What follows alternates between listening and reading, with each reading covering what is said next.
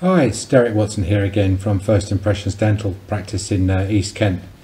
In this video I wanted to cover what is a hygienist. Now, people generally have two problems with their teeth. One is that nobody brushes as well as they think they do, and therefore they get gum shrinkage. And the other one is everybody eats more sugar than they're prepared to admit, so they get decay. Decay tends to be a disease of younger people, late teens, early 20s, whereas gum disease is a problem for people as they get older. And that's not because it suddenly strikes as you get older, it's because it's a cumulative problem, and if you haven't brushed your teeth as well as you think for 20 or 30 years, then all the small amounts of damage will start to add up, and eventually all your teeth will get loose and fall out. Now, you can't sterilise your mouth, and it's the effect of these bacteria on your gums over the years that causes them to shrink. But you can just try and reduce the number of bacteria in your mouth to a reasonable level, and that's why we brush.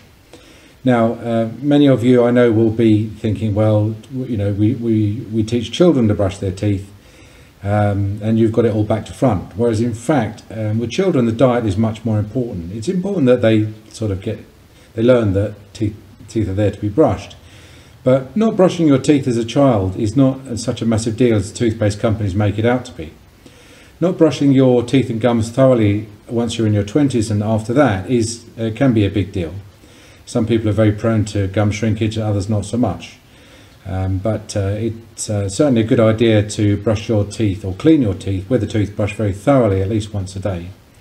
And in doing that, as I say, you're not sterilising your mouth, but you are keeping down the number of bacteria to a point where they're on the back foot, if you like, and any bacteria that are in there tend to be fairly friendly and not the long wiggly ones that have been in there for weeks and months and are capable of doing quite a severe amount of damage.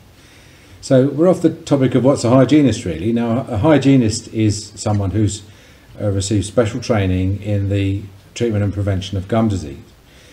And what a hygienist will do is they will be able to look at your teeth and gums, assess the health, and decide. In many jurisdictions they can decide what treatment is necessary. In some cases they have to defer to the dentist for a treatment plan, but they're then capable of cleaning your teeth, professionally cleaning your teeth, in order to slow down and hopefully stop any gum shrinkage.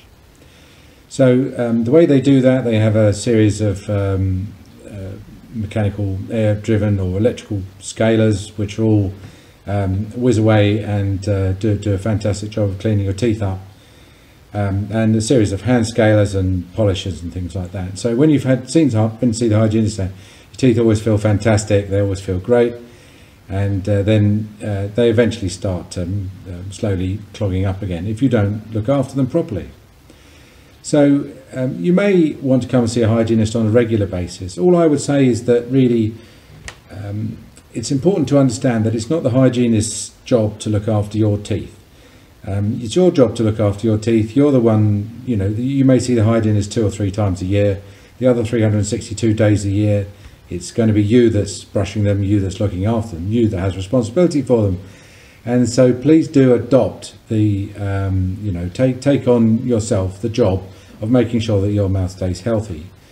You cannot be a slapdash about cleaning your teeth for 362 days a year and then expect the hygienist to get you healthy on the 3 days a year or so that she sees you. Now, you may not need to see a hygienist, or you may need to very rarely see a hygienist. If that's the case, then that's great, because it means that you are looking after your teeth really well. If you haven't been to the dentist for a long time, especially if you've got loose teeth or you're getting a bit long in the tooth or your gums are bleeding, then that's a sign that your brushing is probably not quite as good as it could be.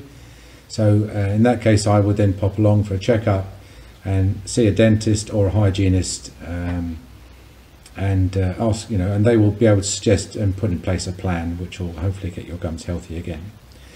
We can't unshrink gums, unfortunately, so gum disease is all about prevention. That's the note on which I'll finish. So it's all concentrated, really, the treatment, on making sure that things don't get any worse and that you hang on to what you've got.